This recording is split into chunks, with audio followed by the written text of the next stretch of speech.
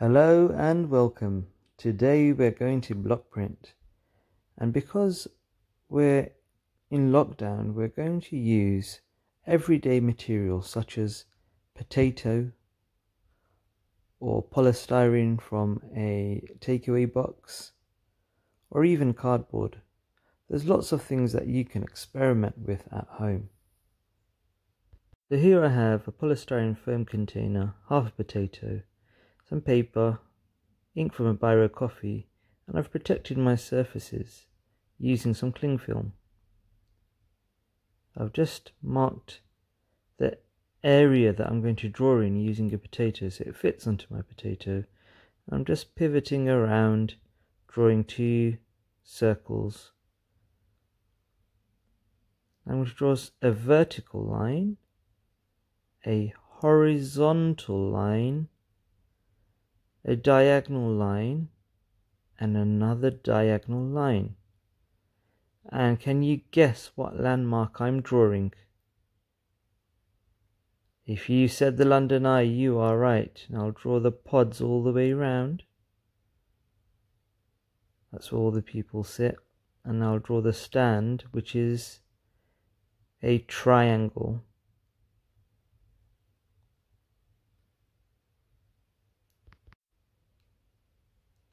Okay, I think I'm going to try and chop a flat piece out from this takeaway container, which is made from polystyrene foam. I'll make sure I draw on the flat side. I'm going to draw over my existing drawing to create an impression on the foam underneath. And I'm going to use it as a printing block. It's important to press hard, but not too hard.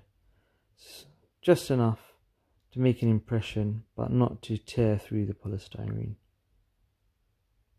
Hold your piece of paper steady so you get a clear impression on the foam sheet. You may need to go over it again just to make sure those lines are really clear, so you get a clear print. If you don't have ink or paint at home, not to worry, you can use things like coffee or ink from a biro pen to do your printing, and it works surprisingly quite well, as you will see soon. Once your plate is ready, start making your ink using some coffee and some water. Mix it thoroughly to make it into a smooth, sticky consistency. Keep mixing well until it's smooth and there are no lumps.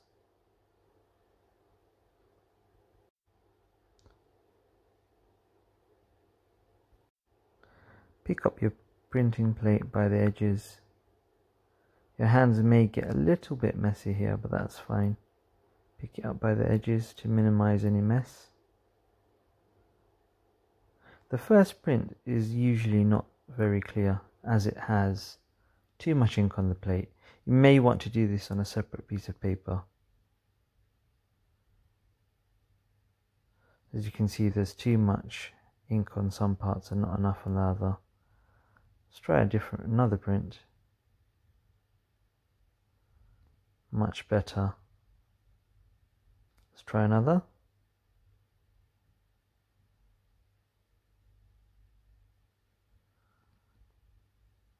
Better again.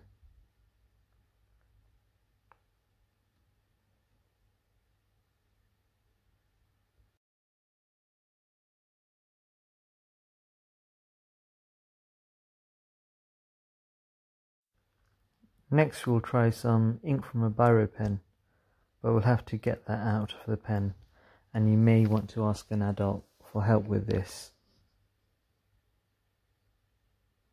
You'll also want to protect any surfaces with cling film,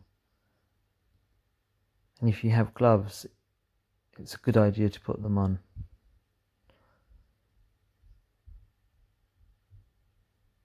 Just tap out all the ink from the tube. This may take a while, but keep going, you'll get there.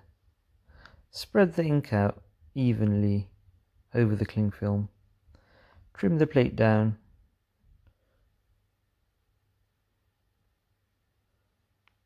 Let's start printing. So I'm going to slide it around just to get an even coverage over the plate. It kind of glides around quite nicely. Again, pick up by the edges to minimize the mess on your hands, because this ink can be very messy.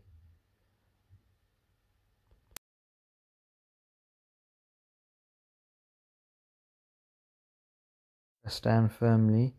You can use the biro as a brayer or a roller to get even pressure over the plate. This will result in a better print, as you can see.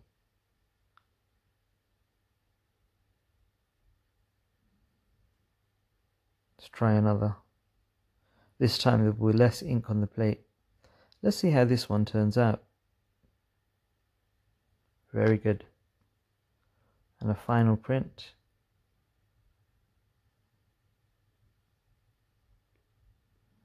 It's back and forth with the roller. Perfect.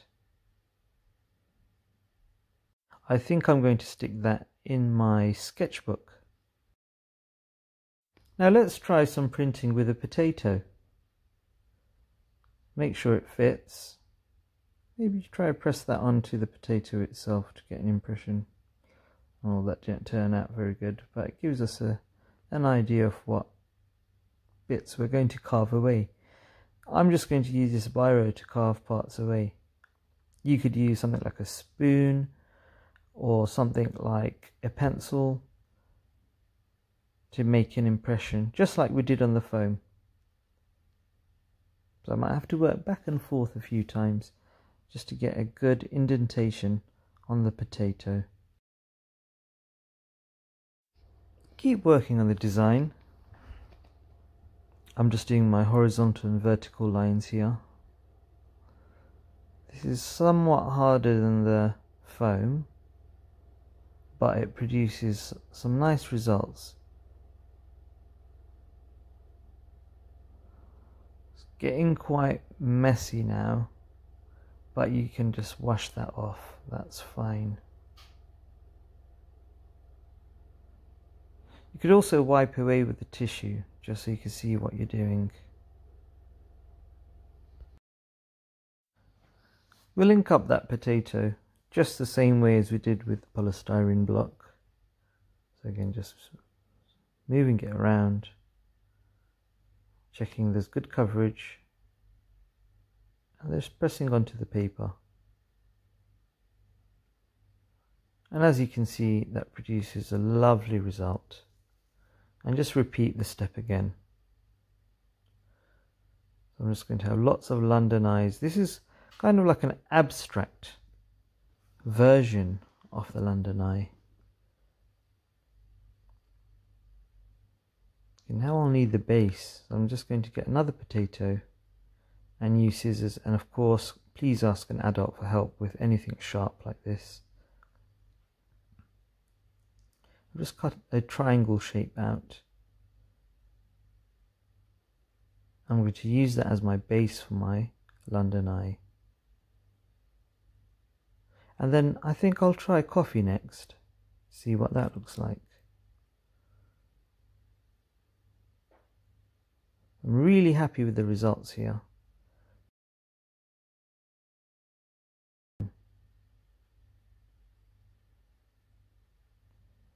So let's try with the coffee ink.